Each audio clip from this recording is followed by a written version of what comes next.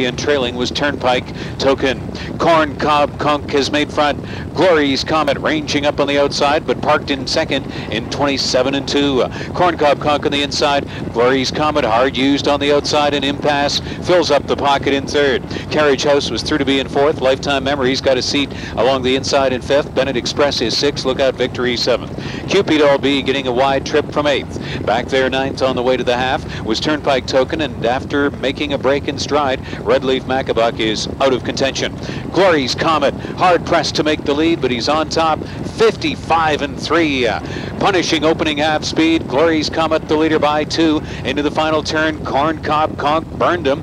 Moving up on the outside third, here comes Carriage House, and shuffled back fourth inside is Impasse with 3/8 to go. Lifetime Memories moves confidently a second over fifth. Lookout Victory sixth on the inside. Bennett Express moving up from seventh, well back to the eighth one, who is Turnpike Token. Cupid All B is ninth, out of contention. Red Leaf Macabuck.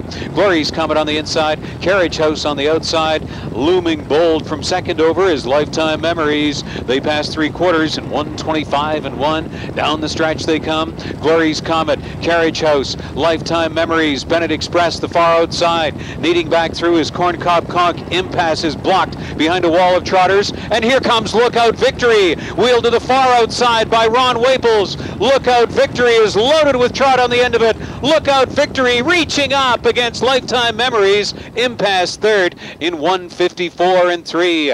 With the photo sign posted and unofficially a track record performance if Lookout Victory is the winner. Look at Lookout Victory as the free-for-all mare overtook the boys in this one, and she's owned by Liebfeld Cats and Gold Band, trained by Ben Wallace, driven capably to victory by Ron Waples, 1:54-3, a track record at Mohawk.